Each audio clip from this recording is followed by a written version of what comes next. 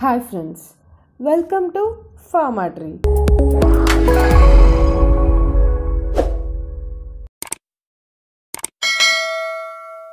Friends, this video is all about Diploma in Pharmacy second year exam 2020 timetable released on 28th of September from Board of Examining Authority Dpharm. So watch this video till end and subscribe. So friends, as you may be knowing, on 25th of September, Exam Board was released a notice regarding official exam date which will be conducted from 19th October.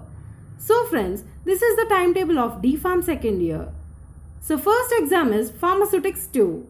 Then daily timing is 10:30 am to 1:30 pm. There are continuous daily exams.